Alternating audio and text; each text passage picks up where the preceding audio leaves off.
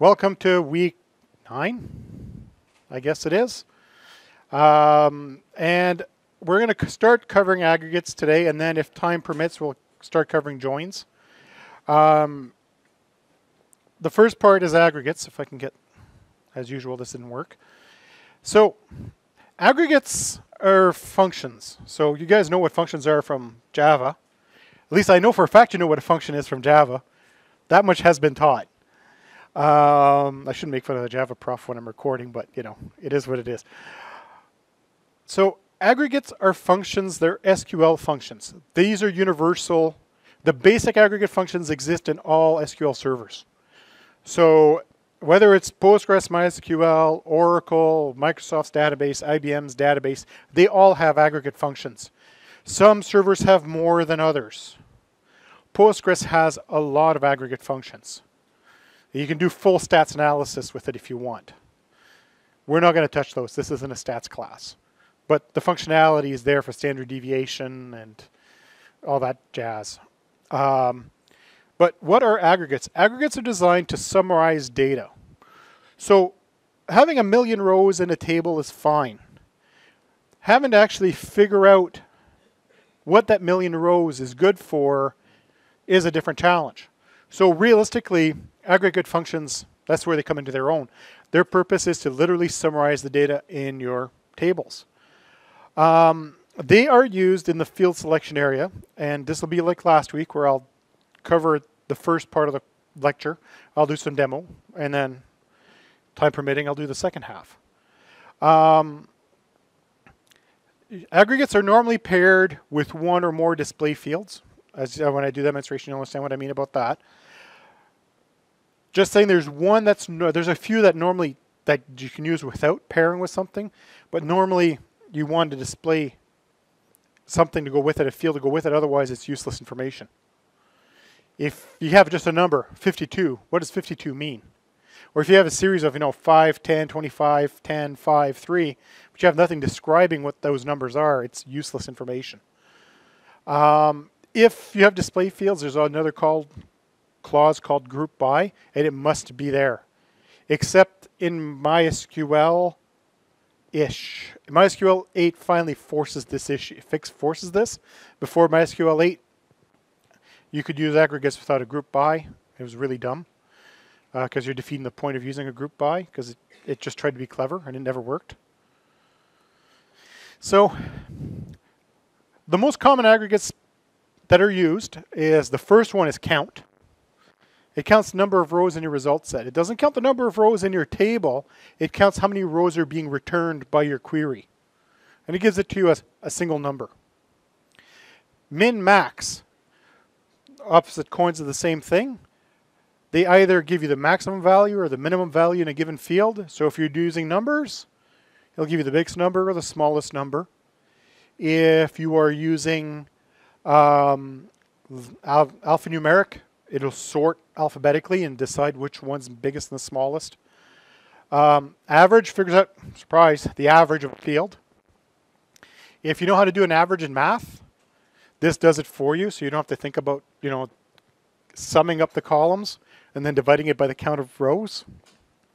It does it for you. And believe it or not, the average function is actually more accurate than you trying to do it by you being clever, because it handles the rounding better. Sum, it adds up the values in a field. So if you want to know how much an order total was, you'd sum up each of the order lines. Ta-da, you have an order total. Just like you do when you're adding up your little receipts. You go to the store and you start adding up your, in your head as you're going through, oh, that's about $1.50 bananas. That loaf of bread is $3.50, so now we're up to $5. The database does the summing. Postgres has 14 additional aggregate functions, specifically for stats analysis. So, yeah, if you want to do stats, it's the database for you. Now, also with the aggregates, I also bring in the concept of aliases at the same time. Aliases are used to rename objects for the duration of the query. It's a temporary name. So, in other words, you're giving it a nickname. Once it's done running, it forgets the nickname was ever there. You can rename fields or tables. Renaming fields is good so that you have valid field names when it's being received by a program. So by that I mean, you got a chunk of Java code, and it retrieves rows of data. And if you are returning an aggregate without renaming it, you got a 50-50 chance you'll end up with an array element that has an invalid name. Then good luck getting it. So you could give it a nice name that's easy to work with. Later when we talk about joins, renaming tables becomes important. And there's an example on here. I'm just going to move my mouse around to point it out. If I can find my mouse. There it is. So there's an aggregate. I'm counting star as customer count. So this as customer count means I'm renaming count star. It's going to come out as customer count. Literally the column is going to be called customer count. Normally what would happen is it would return, it would call the column count star. And that's what it would name it. And depending on the programming language, sometimes they don't like having array elements with special characters in them. PHP doesn't care. C# cares. So, depending on your language, you may have problems. And you see at the end here, from customers C, I'm aliasing customers to C. So instead of having to type in the whole phrase customers, I just type in C going forward. So it makes it shorter.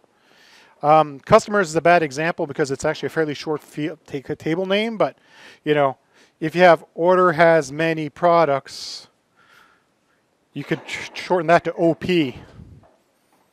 for ordered products. Okay, so sometimes you need to use string functions also when you use aggregates. And what I'm going to do is I'm going to actually switch and do a few aggregate examples before I continue so that the concept of the aggregate doesn't get lost as I work through some of these slides. Over here. All right, so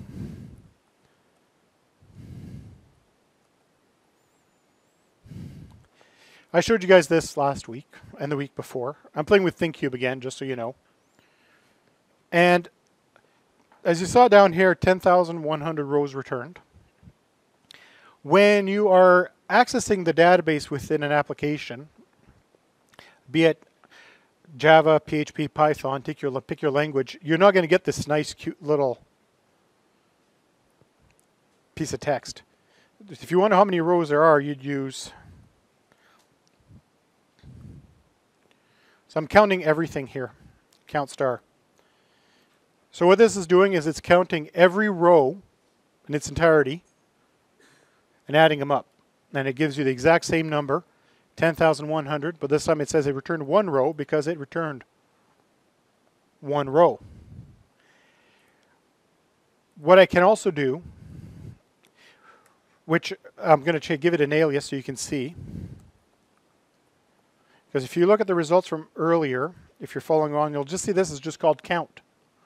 And depending on what is receiving the data set, this may return as count star, may return as count. But if you're counting more than one thing, you'll have count, count, count. And is anybody here familiar with PHP? 1, 2, maybe 3. What happens in an array in PHP when you have the same key? It only keeps the last one. So if you return count 3 times, only the third one will be kept. That means you're losing 2 columns worth of data instantly. Totally useless. Or at least you're losing the ability to access those 3 columns. All 3 columns.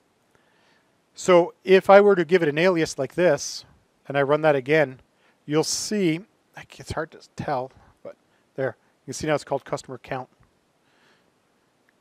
Sorry it's so small, but at least on the recording it'll actually be decent. It's been renamed. So now it's usable, it's presentable, and if I want to make it more useful, I tell it to group it by city. So now what's going to happen is, remember earlier I discussed about, hey, look at all these numbers that mean absolutely nothing? Here's an example of numbers that mean nothing. 3 is for what city? 1 is for what city? 1 is for what city? We don't know. But you're seeing now that that's what the group by does, is it creates bins. Anybody here ever do a survey in school? Not as filling out the survey, but actually handing out a survey for whatever project, stupid project you had to do. Because usually surveys in school are usually for stupid projects. Just, oh, sure. Some people like those.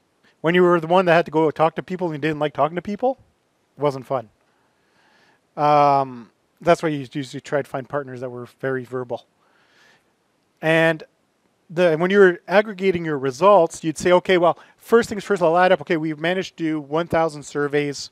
And out of the 1,000 people, we want to say, how many people answered question 1 in a certain way? How many people answered question 2 in a certain way? And what you're doing is you're aggregating by questions. So how many people answered question 1 true? And that's a bin. So when you use group by, it creates bins. And the bins are cumulative. So if I were to, I'll include the city in here just so you see what I mean.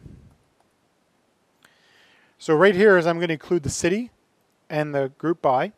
Now you can see that it made, there's 3 people in Baie-Comeau, 1 in Stein, 1 Assabrook, 14 in Saint Denis, 19 in Springfield. And these are bins. It basically creates a bin. And if, for example, think of it this way. Same again, back to the survey example. And in case you had a survey where you actually filled out a blank instead. So for your first choice would be, out of the following options, which pick you right in your number 1 choice. And, your choices are wings, coffee, and something else, tea. And everybody, instead of doing circles, they wrote in the word coffee. So as you'd start, you'd go, oh, choice number 1, this pile is coffee, this one's tea, that one's wings. And you just start making piles, and you're adding them up based on that question. So you add up the questions based on that stack of paper. I'm doing this the high school way where, half the time they don't know how to use a computer properly, which, they make stacks of paper, then they count the piles of paper, and then they put them all back together, and they do the second question. It's really tedious, but that's literally what this is doing, is it makes a bin. It hits Baie-Comeau first, so it'll create a bin called Baie-Comeau. It'll throw in 1 in there. A little later, it found a second one that's Baie-Comeau. It'll throw it in that pile. A little later, it finds another one, Baie-Comeau, adds it in that pile. And essentially what it's doing is every time it hits the same string or value in the aggregate bin, which is what the group by does, it's doing basically a variable plus plus. Right? So, in Java you do the good old post increment, I plus plus. It's basically what it's doing is going, oh, value plus plus. But it's creating it on a huge scale of an array. And it's adding up to each of the array elements, which you guys haven't learned about arrays. But you'll know what I mean when you learn about arrays in Java. Like I said, bins are cumulative. So if I were to add first name, and this will probably end up with just 1s all the way down. Hello? Oh, it's just name. I'm thinking about the wrong database. Sorry, guys. My mistake. And I go execute. You'll see now there are only 1s because I created a second bin. So what it did first is it added up by the city, and then it added up by the names inside that city. And obviously, if I... Oh, there are some repeats. Cool. Apparently I got some Mini Muellers in Berlin. 3 of them. So what it did first is it added up by Berlin, and then let me just sort some going to, there you go. Here's all the Berlins. So it added up all into Berlin, and then it added up all by name inside Berlin.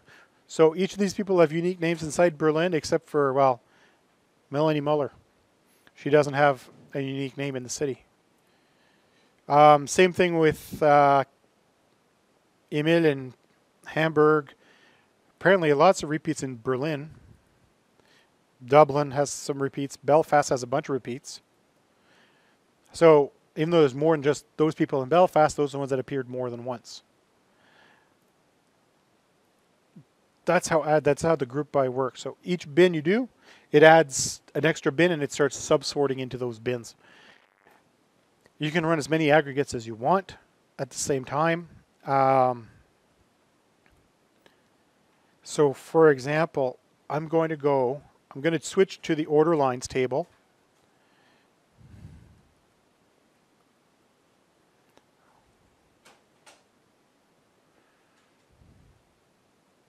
Hang on, I just got to double check. Yeah, that's the one I wanted.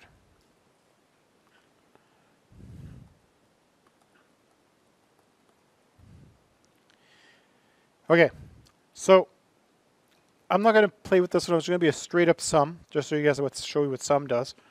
I'm playing with order lines. So I got $21 million worth of sales in order lines. And it's actually, for those of you that have looked in there, there's 100,000 rows or so. So that's how fast I did the math. I can actually do multiple aggregates.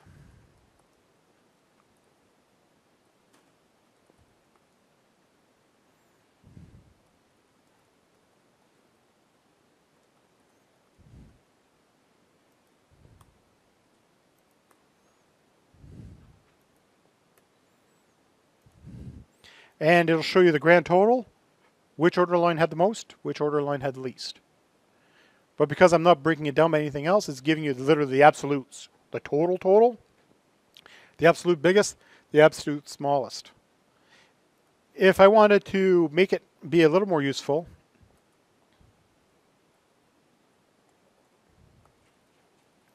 I could do this by order ID.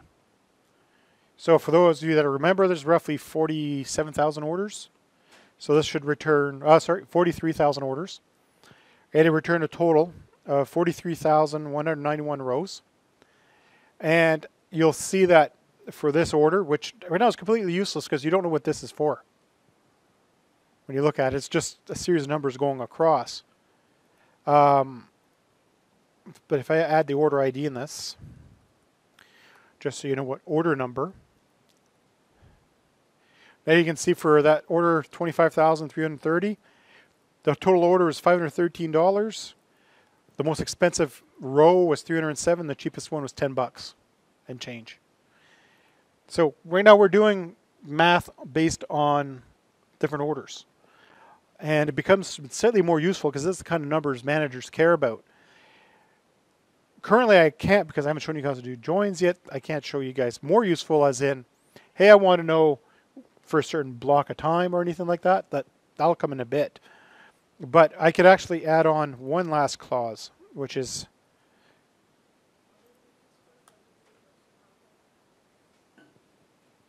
pardon me? Yeah. It can, because they may have more than one order line. So the extended price right now, I'm only playing with order lines. Let me just go pull up. I'm just going to pull up the first 10 lines so you can see what's in here. It shows the ID, the order ID, what the product was that was ordered, how many were bought, what the price was, and what the line total was. And currently the order ID is not, it doesn't show in any given order. But if I had a multiple order IDs, hang on.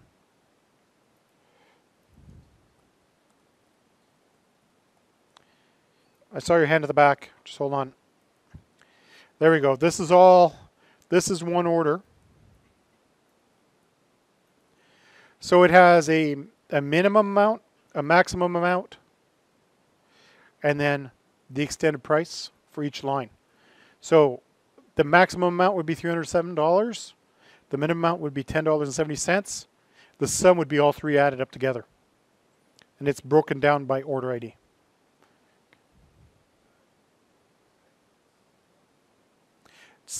Just a little louder.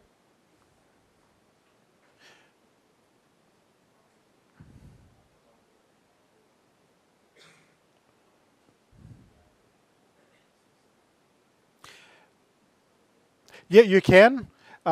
Which, depending how far I get into today's lecture, I'll do a demo. Otherwise, it'll be next week.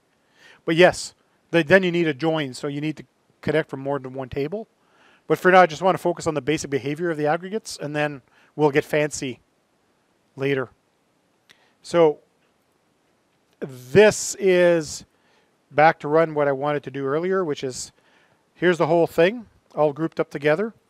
And there's one more clause that's really important that you can use. So you guys learned about where last week, right? If you remember right. Where basically allows you to filter down the results well, it filters down what's being selected, which you have to take into account that if I go where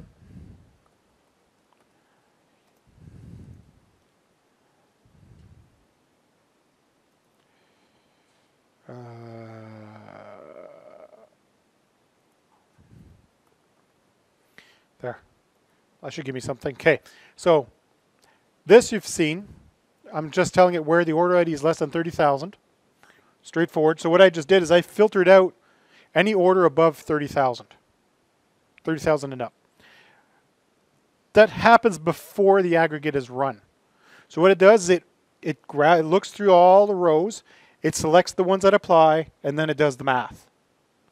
Just like you do with a survey or you do with any other piece of logic. And it happens in a very logical manner. It will go, like I said, it'll parse through the order lines, find anywhere that match the criteria, and then do the math on the results. However, there's one more clause called having. Having allows you to filter on the results of the aggregate. So this filters before it does the math. This filters on the results of the math. So having always follows group by, because you cannot use having unless you have an aggregate. I've seen people cheat and use having instead of a where, which is kind of dumb. Why would you use an aggregate clause to filter results? You could, but it's kind of defeating why it's there. And I'm just going to switch over just for a second.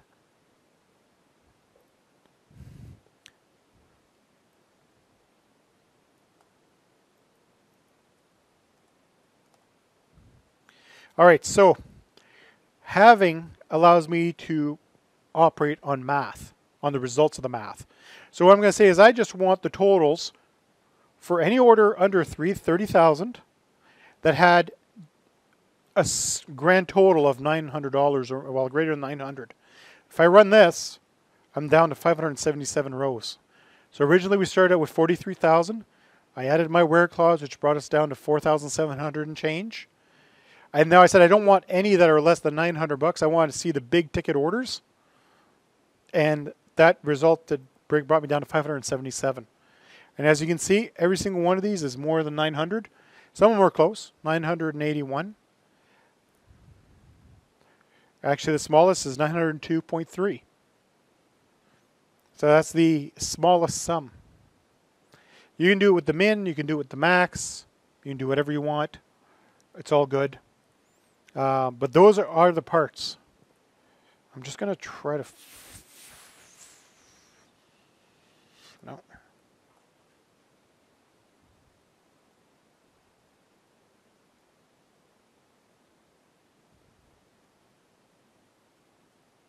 All right, it's not letting me format. Oh, there it goes. Okay, there we go. Nicely formatted. So that's all there is to an aggregate. There's one last thing I have to teach you guys about aggregates. It's something you can't do yet. There's a way to do it, but I'll be teaching that in a bit. And it is doing an aggregate on an aggregate. Now, this sounds like something that's a brain dead idea. I want to know what the average total sale is. Plain English. Sounds like a normal kind of question you'd ask. You know, your sales manager comes up to you and he goes, last month, what was the average total sale? So we have an average idea of what, you know, the sales were for the month. And you go, no problem. So then you'd go and say, I want to know what the average sum is. Verbally, it makes sense. And then you do this. Oops. First, you take your comma off. And it's going to say aggregate functions cannot be nested.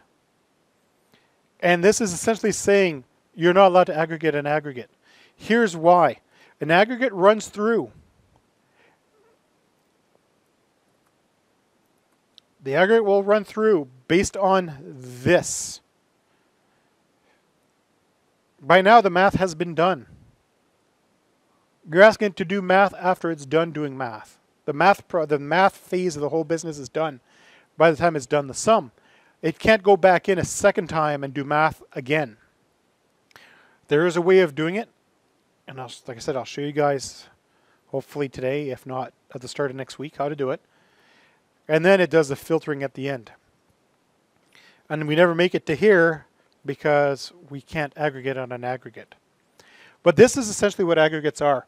It's not that hard of a concept, you just have to play with it. Play with the different aggregates, learn what the min and the max do, that kind of stuff. There is one other little quirk, and if I'm going to go back to my customers.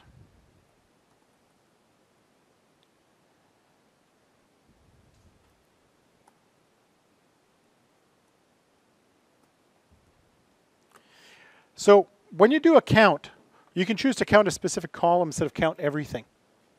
And I'm going to hit run. And again, it's going to say 10,100. Do you remember last week when I spoke about distinct? Where it says do all the distinct values? You can throw in a distinct inside the count. This is one of those weird things that not a lot of people know that SQL can do. And what this is going to do, instead of counting all the cities, it's going to count all the distinct versions of the cities. So if I run this now, I get 2,149 because there are 2,149 different cities, distinct cities. Okay? Yeah, if you take distinct out, there's 10,000 cities.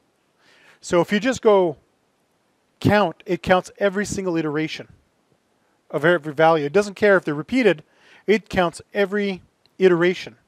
If you tell it to do the distinct ones, it says, oh, here's Berlin, 1. Oh, we saw Berlin again. We're not going to count it again because we've already seen Berlin once. So it counts only the unique versions of each value. This becomes important when you're dealing with data that's repeated many times. Let me go switch to the orders table to give you guys a better idea. So we know there's 10,100 customers, right? So if I were to count star from orders, 47,342 orders. If I were to count customer ID, again, 47,342. On the other hand, if I go count the distinct customer IDs, I find out that only 9,900 customers ever placed an order. All the other customers are just dead records. People that registered for your products or registered to your store and never bought anything. People that called in the call center, so they'd like to place an order, and you start typing it in, hit save customer, and they go, you know what, never mind, I don't want to buy that today. And then the order gets canceled and nothing ever happens with it. So when you count distinct values, it's handy to get rid of the duplicated values. It also makes certain kinds of queries faster because you're only dealing with the distinct values. Instead of repeating values over and over and over again, it only deals with the distinct values that's being returned. Therefore, it's working with a smaller subset of records. And I could, if I want to, I can get even fancier. And I could say customer ID on this. And I forgot the group by. So if ever you forget to include something in the group by, it's going to tell you. It's going to say column orders customer ID must appear in the group by clause. If you see this show up, that means you forgot to put something in the group by clause and you need to put it there.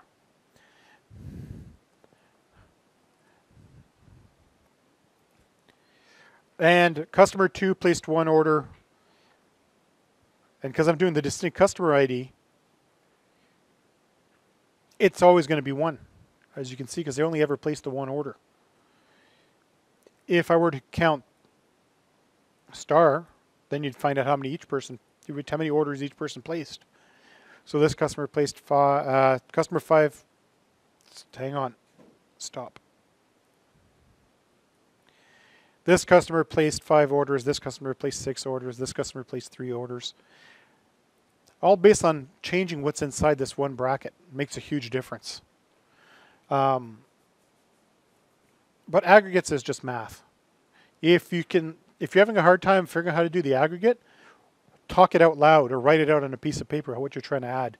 I know odds are by the time you're done writing it out, you'll figure out how to write it in SQL because you'd write it almost exactly the same way in SQL as you would in English. It's just the way it is. So now I'm going to switch back to the slides to continue where I was. Any questions about aggregates before I continue? Going once, going twice, 3 times, moving on. This one here. Okay. Outside of aggregate functions, you also have other kinds of functions similar to what you'd have in most programming languages. There's string functions. They do pretty much what you'd expect a string function in a programming language to do. You guys have learned about string functions in Java yet? Trim.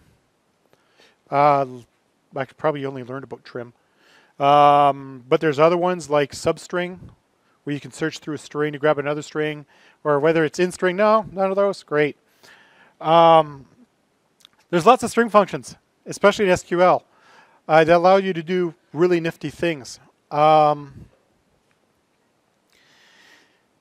here's some useful ones. One of them you've already seen in this class, lower and upper.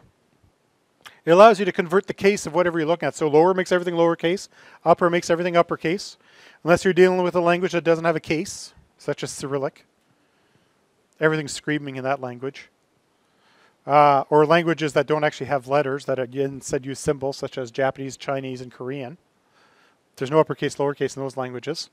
But, you know, Latin languages have uppercase, lowercase. Trim, I think you might have learned about that one in Java. With SQL, depending on what implementation, you actually have the choice of where you trim. You can trim the leading spaces, you can trim the trailing spaces, trim both. In other words, it gets rid of all the empty space at each end of your string. It removes characters. Substring allows you to split a string. So, for a fact, you only want the first 3 characters of a postal code. You can use substring to grab just the first 3 characters. So, you pass the arguments of, here's the string, you can tell it where you want it to start, and for how many characters you want to grab. So you can say, if you say substring postal code from 1 to 3, it'll grab the first 3 characters. And again, this is where SQL is a little different than what languages you may be learning elsewhere. Is in Java, strings are 0-based, as in the first character is 0. Same thing with Python and PHP. With SQL, the first character is character 1. It's a 1-based language, just to be different. There's a function called position. This one is not global to all database servers. The other ones have similar functions. They're all called a little different. But position allows you to find a substring. It's like doing like. It's similar to like, essentially. But you can actually choose a specific pattern if you want. But what instead of returning the string, so let's say you're trying to say, if we did like, we could go like %, 613, %, it would find 613 anywhere in a phone number. On the other hand, if you do position 613, it'll tell you, hey, 613 is at position 1. Or it's at position 4. Or at position 7. I'm working my way down the phone number here, right? So if it's at position 1, that means it's the area code is 613. If it's at position 4, then it's the exchange. And if it's at position 7, it's the first 3 digits of the actual phone number. So position tells you where it is. It doesn't tell you what it found. It just tells you where it found it inside the string. And then the last one is actually a handy one, length. How long is it? Very useful one. It's used in most languages. Java has length. Pretty sure it's whatever string variable you got dot length brackets. You get a length. It gives you a number saying that this string is this long. So maybe you want to exclude strings of a certain length, or strings that are too short, or strings that are too long out of your search.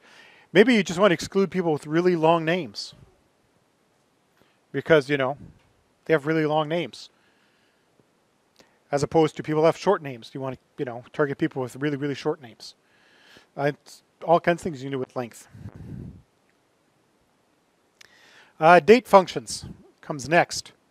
And I'll do a few demos about these functions after. Date functions are used to simplify working with dates. That's pretty much our whole purpose in life is.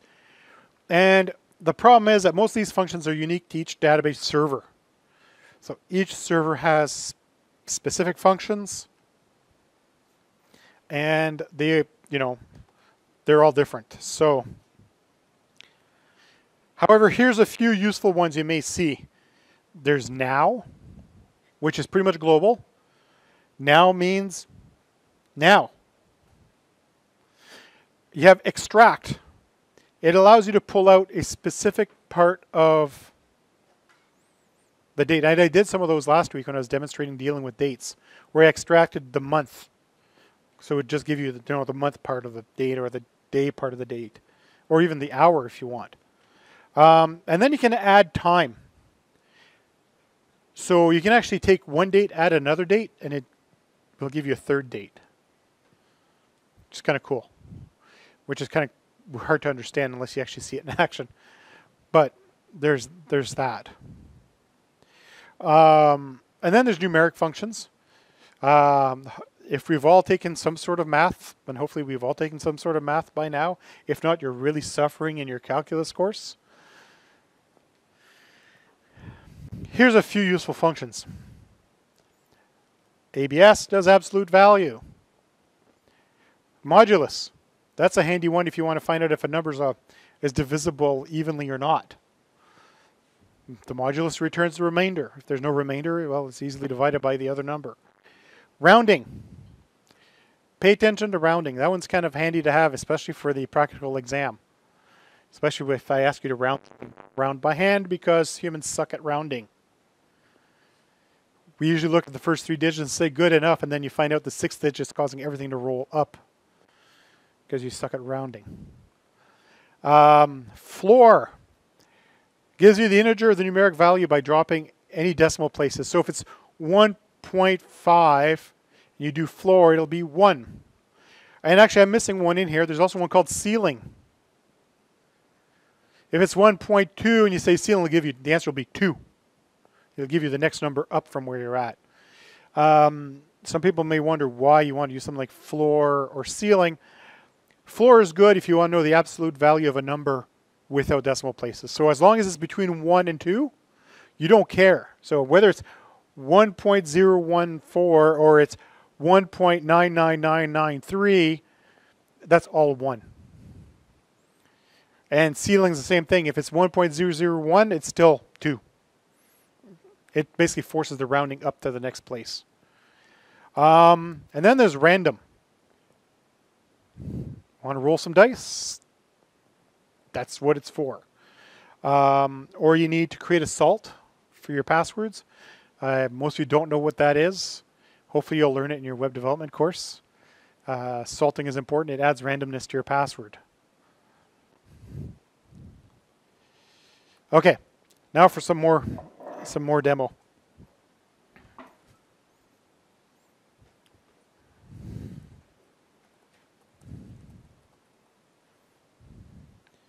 It helps if you type the things in right. All right, so I'm going to start playing with people's names.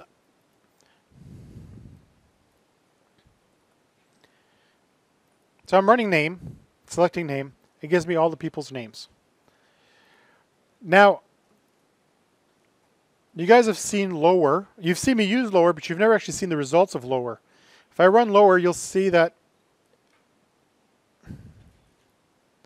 everybody's name is now lowercase. And if I switch it over to upper,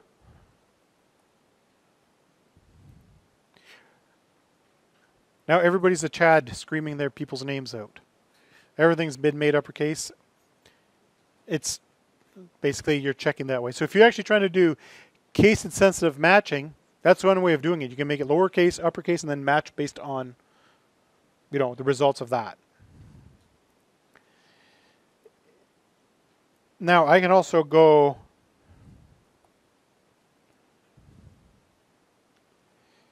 and of course I can't remember the arguments for that.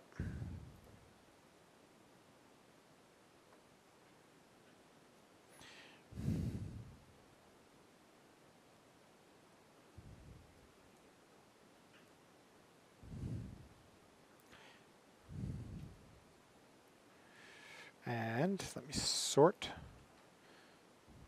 So now you'll see a bunch of 8s, a bunch of 7, a bunch of 6s. What I'm telling you is give me the position of Dan, the letters D-A-N in name. And in other words, it's telling me where does it find Dan? As in other words, where's the D in name? And of course, it's case sensitive. Go figure. So if I were looking for lowercase d,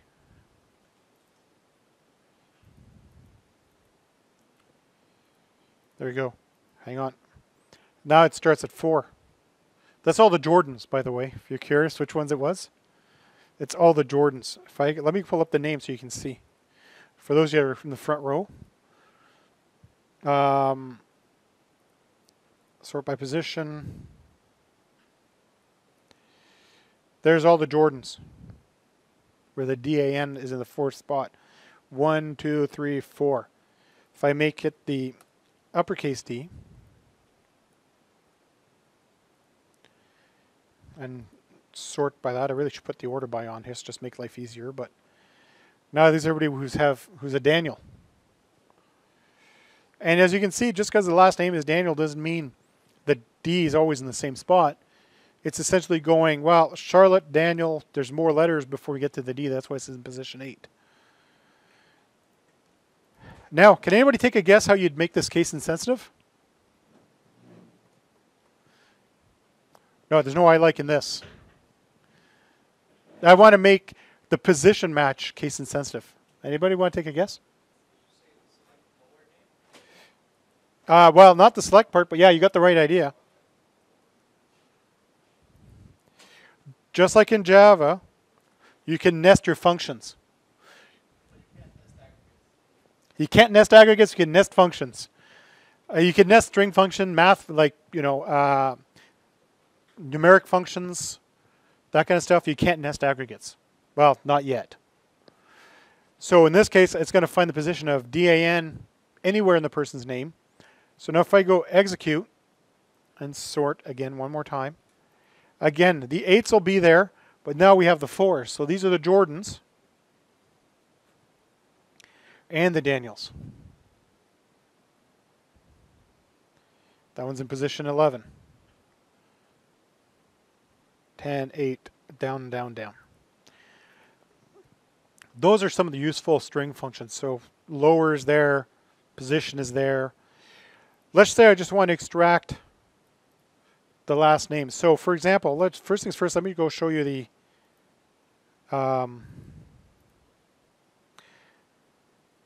he keep hitting the wrong icon.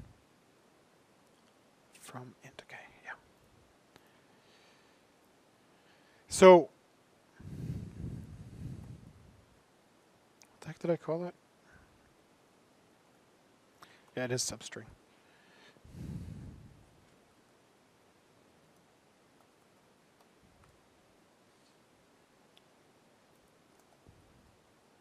So this is saying from 1 for 5, and go execute.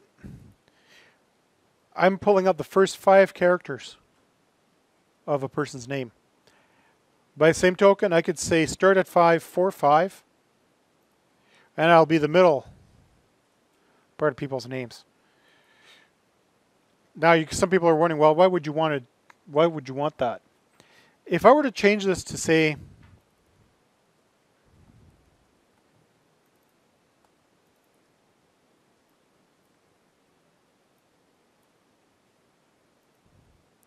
I want the first 3 characters of any given postal code. Now, for Canadian postal codes or British postal codes, it gives us the first 3 digits, which basically gives you the region. When you look at Ottawa, we have what, K1 to, all the way down to K9. K2C is one area that's just over here, Bel Air Heights.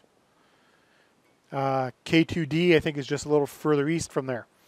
And those are basically the different neighborhoods of each area.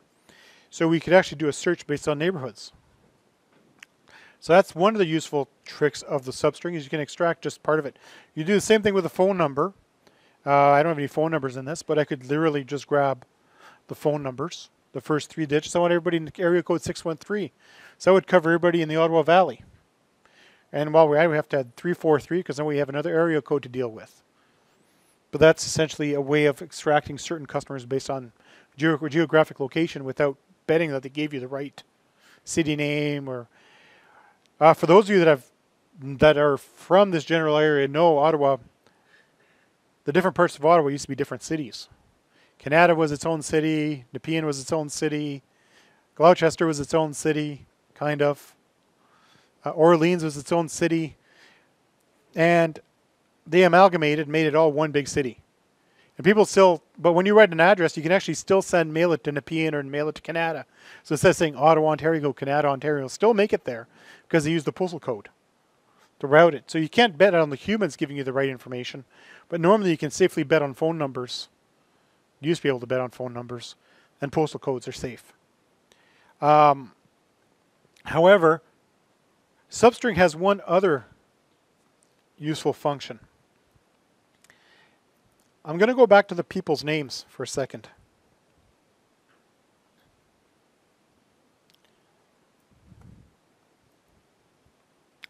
Let's say I just want to pull out people's first name.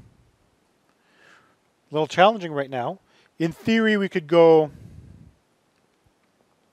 I could find everybody by first name by doing a like, but it's not letting me extract their first name. However, I can do a substring.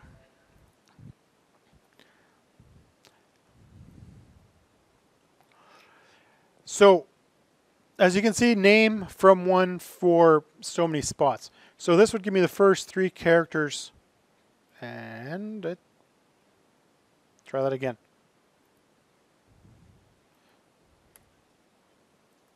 There we go. Helps not having the extra comma in there. So I'm pulling up the first 3 characters. Kind of useful, totally useless. However, let's say I want to know something. I could add in here.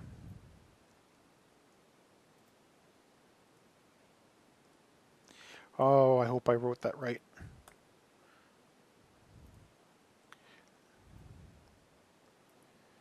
Anybody want to take a guess what my mistake is?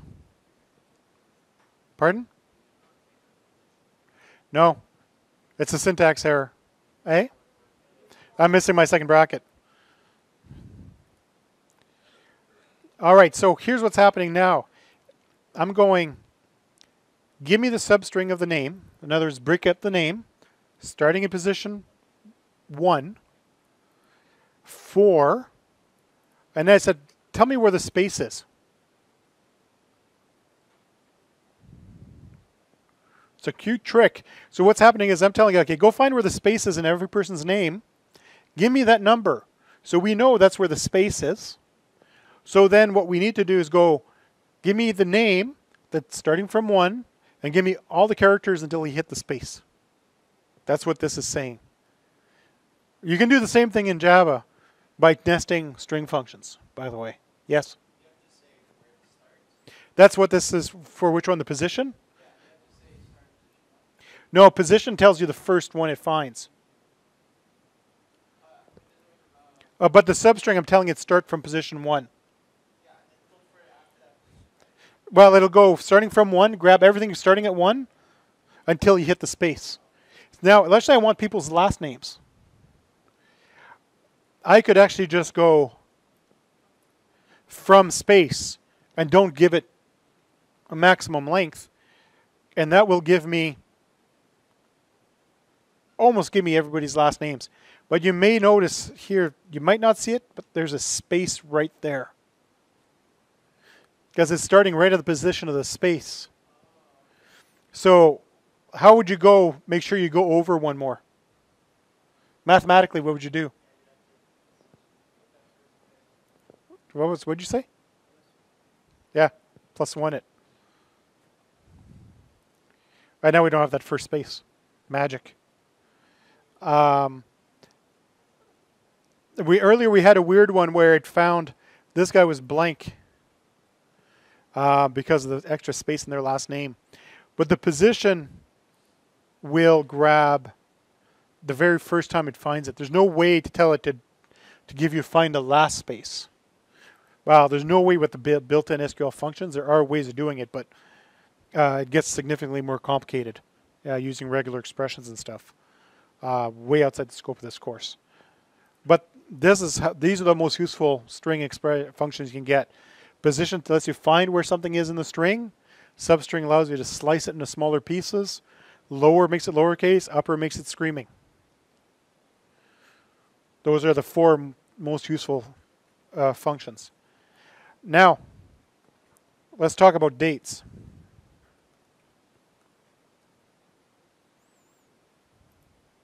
There you go. Now, and as somebody in the front seat can really see, that's an awful lot of precision. Right? So it's 356.03.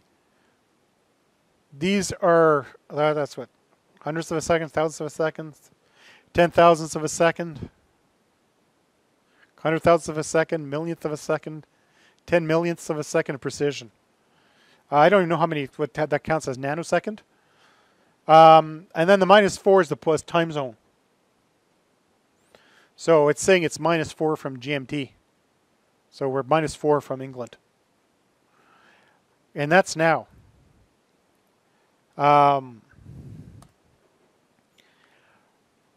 You can do some basic math. There's a function called, let me just double check it's what it's called because I was working in MySQL and it's all called the same thing.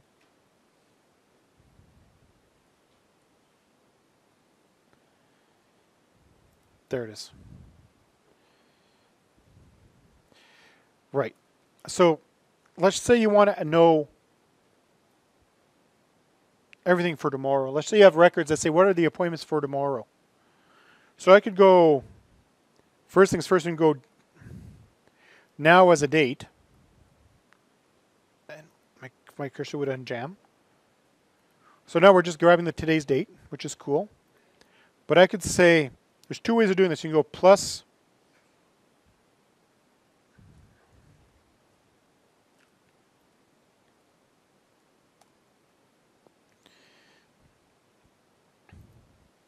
and that's going to be tomorrow.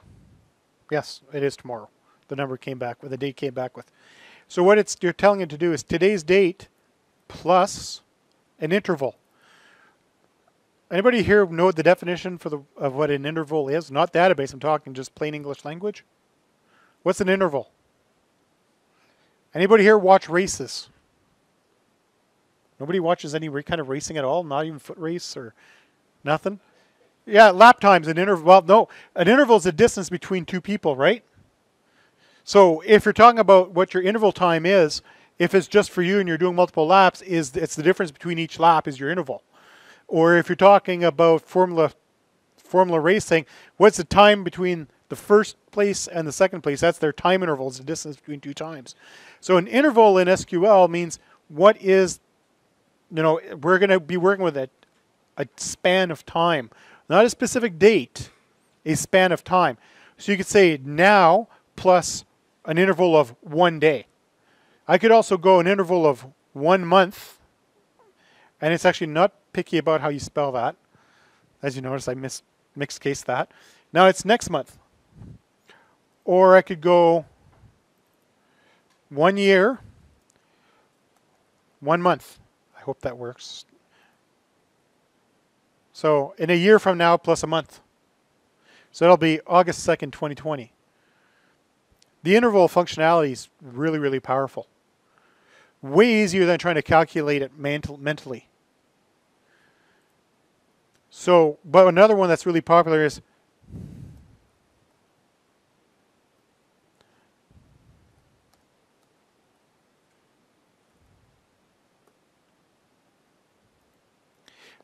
whatever happened 2 days ago. So if you want to know everything that happened within the last week, you could go, everything greater than that now minus 7 days. So it would give you everything that happened in the last week. This is advanced SQL functionality in a way because, playing with intervals is a little challenging because, it's taking in time. And as most people in here will tell you, time is the worst thing to deal with. How many of you have a built-in clock? Rarely do you ever meet someone that can tell you what time it is. My wife was like that. She could tell you within 30 seconds what the time was, no matter what time of day it was. Built-in clock in her head. It was really creepy, actually. She never wore a watch, and she was never late for anything. I never looked at the time. She always knew when I was late.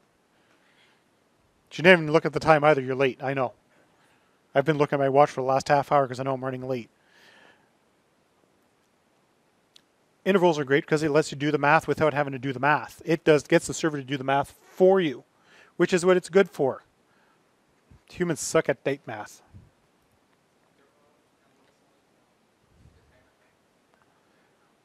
No, I just did a minus right here. I subtracted. Yeah, you can add 2 days, subtract 2 days. I mean, honestly, I could even get fancy and go like this.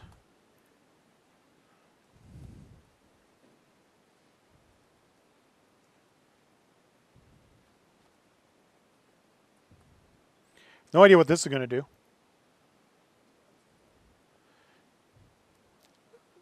Tomorrow.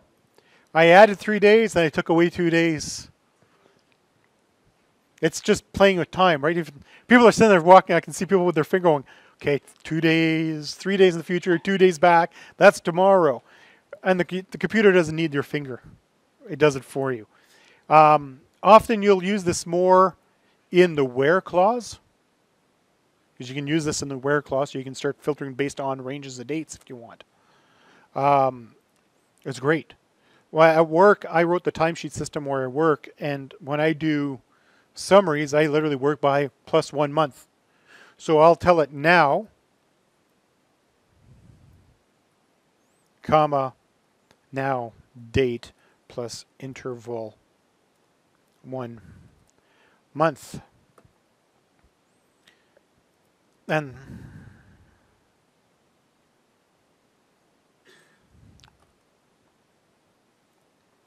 there, here's today, here's 1 month from today.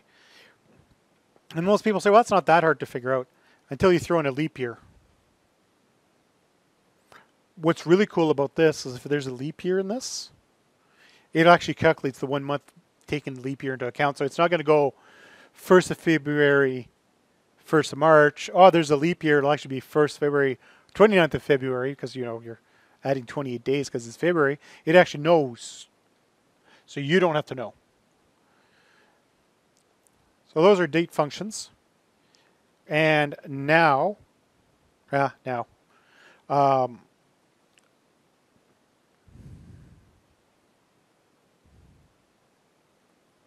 actually have a pi function? So I've got a pi function. Couldn't remember if I had a pi function. I have a pi function. So I could go absolute value of pi. Still 3.141593. So that's still the absolute value of it. But if I were to go floor, it's 3. If you floor pi, it becomes 3. If I were to ceiling pi, oh, come on. I had my brackets there already. It becomes 4.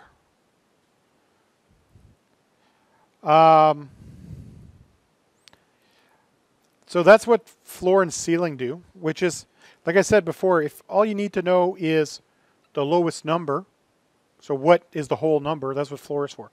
It ignores decimal places. It doesn't round.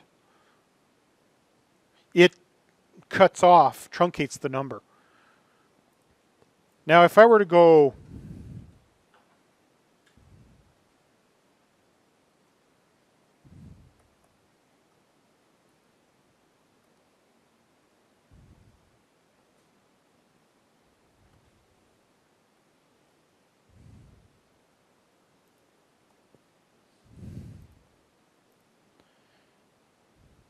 so I round 3.4456, and it rounds down to 3.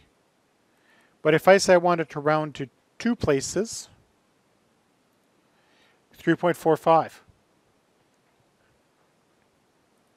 because that's how rounding works. So if you're dealing with numbers that have lots of decimal places and you want to round it, the function is called round. First argument is the number you want to round. The second one is how many decimal places of precision you want to do. If there's anything you're going to write down from today, this is the function to remember. It's the most useful numeric function of the bunch, especially for your practical exam. Just a big hint there. You may want to know how to want to let a computer do the rounding for you. So that's rounding, not a hard concept. The next one is random.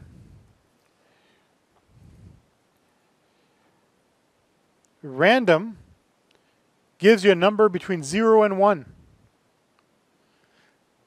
Sounds like stupid. What do you do? Flipping a coin? No, it gives you basically a floating number between 0 and 1. And if I keep going round, everything after the decimal place changes. So how is it useful? Is normally you multiply by how many digits you want to reserve. So let's say I want to do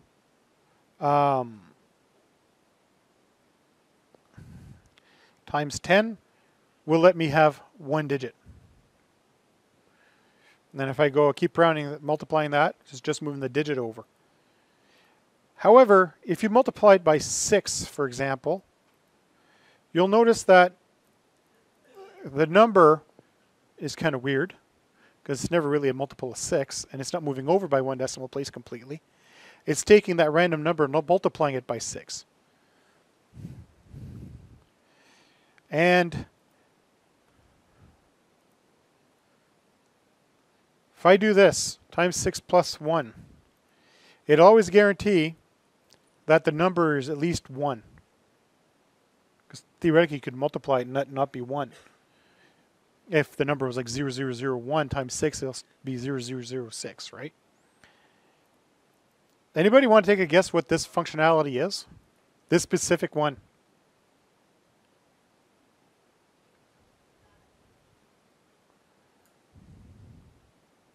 Actually, I'll make it a little better first.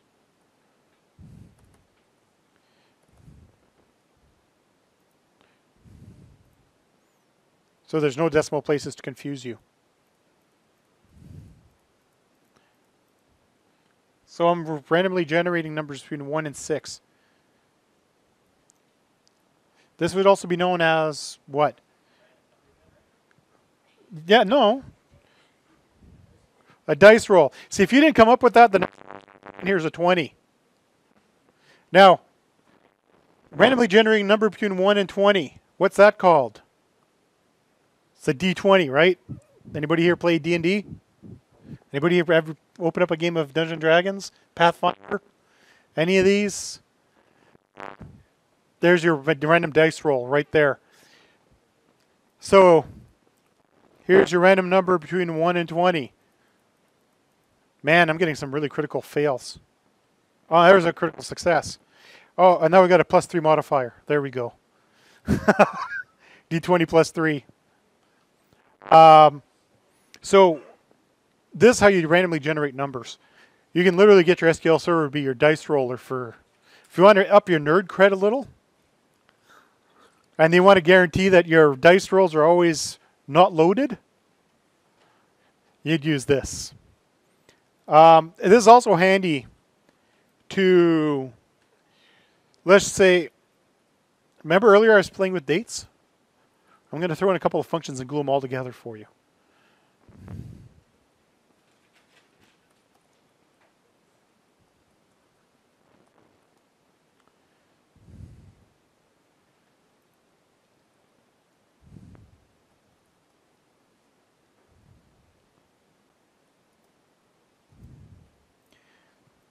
Okay, this is going to look, oh, I hope this works on the first try. No.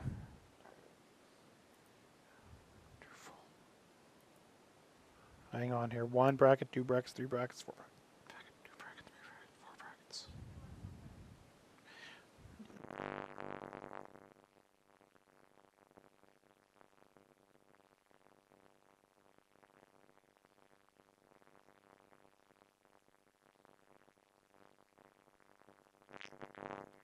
You know, I've done this example before, right? You'd think I'd get it right on the first try.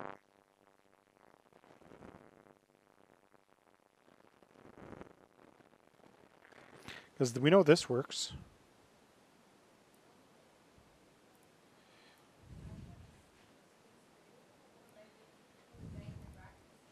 No, days in the brackets. See, there's the matching bracket for the... Yeah, I'm just having... No, what I'm trying to do is randomly generate a number of days between 1 and 20. And my examples are not going to work. I'm going to have to try it. I'm not going to waste a lot of time trying to figure out what I did wrong. But...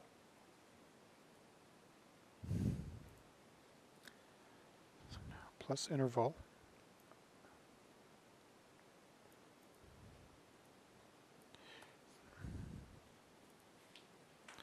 Yeah, it's not liking what I'm trying to do.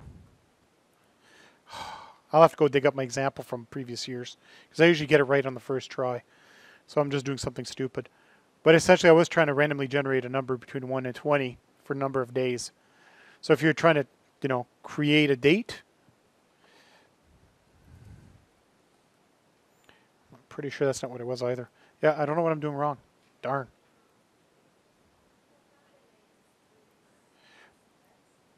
That's concatenate, yes. Yeah, SQL's concatenate's weird. It's double pipe. So, yeah, no, it's whatever I'm doing is it's not liking this. So, whatever, I'm not going to fight with it at the moment. Because I know this works because I was just using it. And I know that works because I was using it earlier. If I said, okay or not. What?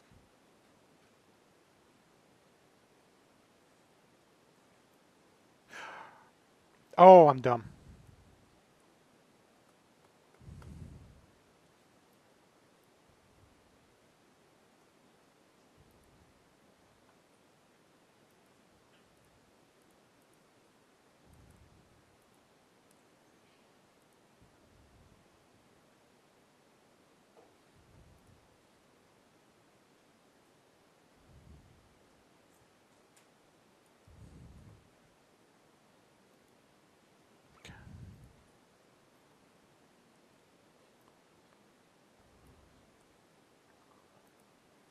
That's really bugging me now.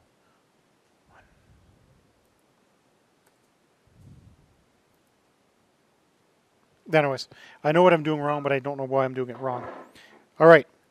So I'll probably try it and get you guys the answer later. I'll fight with it later tonight at home, because this should work.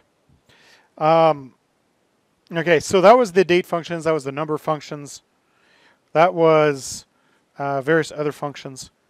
What time is it?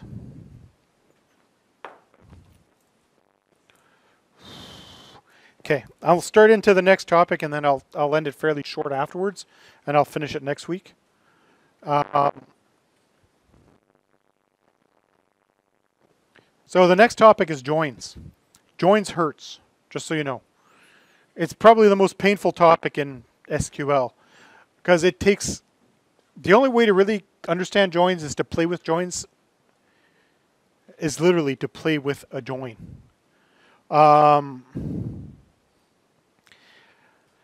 Now, a join allows you to extract data from more than one table at once. So earlier somebody's asked me a question, can we do the aggregates based on the results of a date? Or do we want to add up all the orders that were on a certain date, or sum up all the orders for a given customer? The problem is that the order lines don't have the customer information. The customer information is attached to the order. The only way to actually do that math is to join the two tables. And essentially what it does is it finds all the matching records based on the kind of join you're using, and it lines them up, and then it gives you a matching row that contains every column from both tables. Or if you're selecting specific columns, just the matching columns in each row from both tables. The most common type of join used is known as the inner join. 98% of the joins you're going to create in your career are going to be inner joins, probably 99%. That's essentially what I do for a living, and all I ever use is inner joins. Occasionally I'll use the odd left join. Never use a right join. because it's the same thing as a left join. What it does, it looks the match between the two tables based on your foreign keys or whatever criteria you select, and it'll collate the results and then return them to you. There's two syntaxes. There's the old syntax. So when you go online and you Google how to write a join in SQL, you'll get one of two kinds of syntax. You get the old style, which was pioneered by Oracle. Then you give it a list of tables that are comma delimited, and then in your where clause, you tell it how they're interconnected. So from A comma B, where AID is equal to B dot A underscore ID. That's the old syntax. The modern one actually uses the keyword called join. So from A, join B, on, then you tell it what the point of commonality is. The point of commonality means what do these two tables have in common? And it's not always a foreign key and a primary key. Normally that's what it is, but you can join across any two columns. Will it be useful? Not necessarily. But you can join. The join doesn't force you to foreign key to primary key. That's not forced that way, but that's normally what you do. And so the point of commonality is how are these two tables connected? Like I said, normally it's a foreign key. So in the table A, its primary key is called ID. In table B, we have a foreign key called A underscore ID, following the same naming conventions I've been using. So from A, join B on A dot ID is equal to B dot A underscore ID, which is the foreign key. When you deal with inner joins, the keyword inner is optional. So you'll often see me, almost never write inner join. I just write the word join because it assumes inner by default. And I will demonstrate the inner join. And then I'll worry about left-right joins and that kind of stuff next week. So earlier somebody said, can we figure out the results of some stuff? So if I went select star from customer. Okay, we're getting tired of seeing select star from customer. I got it. But hello? Customers. Yeah. So right now I get 10,000 rows back. Unless I want to find out all the orders that belong to the customer. So I go join orders. So I'm going to say, give me everything from customers. I'm going to connect orders to the customers. So now I want to know what orders the customers placed. But I have to tell it, how are they interconnected? If I do this just like this and I don't tell it how it's connected, it's going to do a different kind of join. It's called a natural join. And this is where database servers try to get smart. And depending on what naming convention you're following, the smart will work or it won't. Because I'm not following the natural join naming convention, I'm going to get an error. Fantastic. With a natural join, what happens is some database servers will actually look at what columns these two tables have in common, and they'll join across it. Since they both have an ID column, it'll join across ID. Totally useless because they're both primary keys. But if I tell it,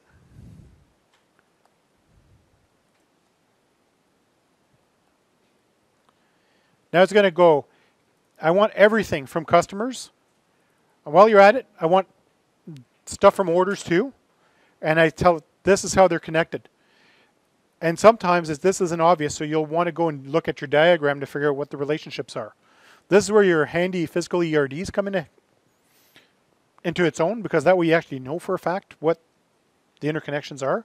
So I'm going to hit execute. And it's going to take a little longer. Now I got 47,342 rows.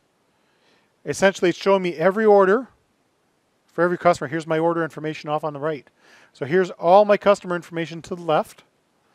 And then on the right is the order information. So when you think about joins, we're talking from left to right. What they mean by left to right is the very first table is left. The next table is to the right. If I do one more join, which I will do, right, where will I add it?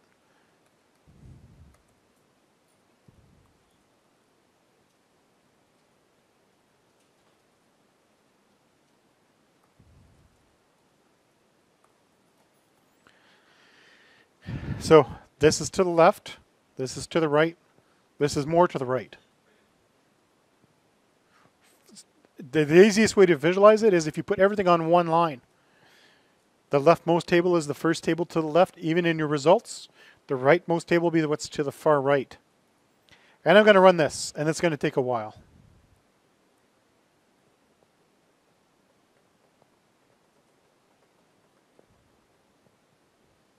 It's still working on. There we go. So 114,000 rows, because there's 114,000 order lines in the system. So you can see each customer, their address, then we got the order information, and then we got the order lines. This is not useful, just so you know. This is just extra information. I really wish it would tell me how many K it transferred. So how big physically was this data set? This is normally not how you'd handle this. This is useful for, if you're just trying to do a warehouse backup or a denormalized table so that you have every column available to you in a no longer properly normalized database. However, where things get handy is when you start adding a where on here.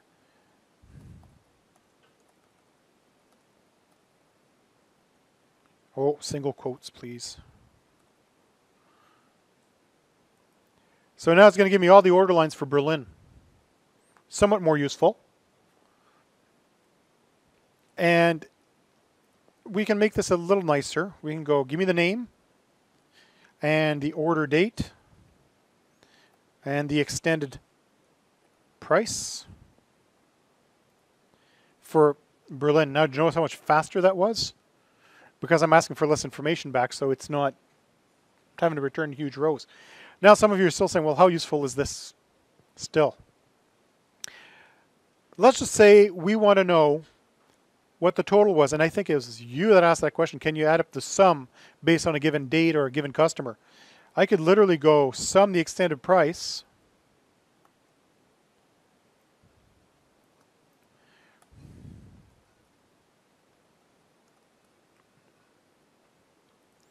and now I know how much each order was.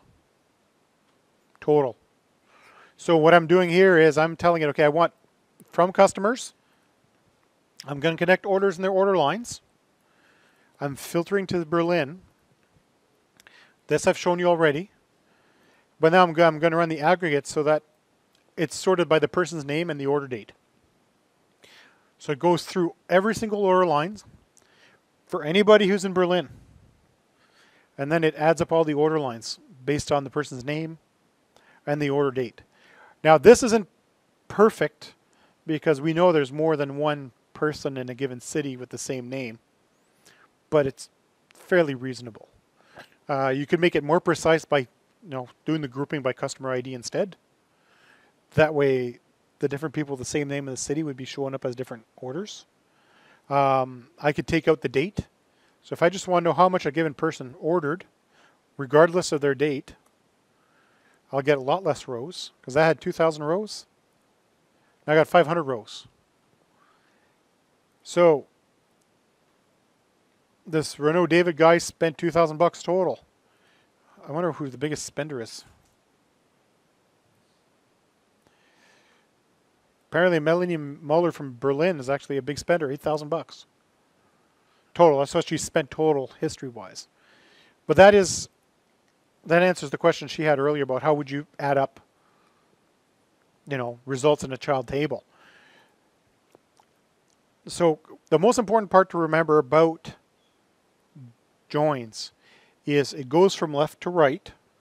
So this table is there. If you're going to join to a table, so this orders right now is joining to customers. Customers must be to the left. So let me put it all on one line so that it's a little easier to visualize. See, orders is joining customers.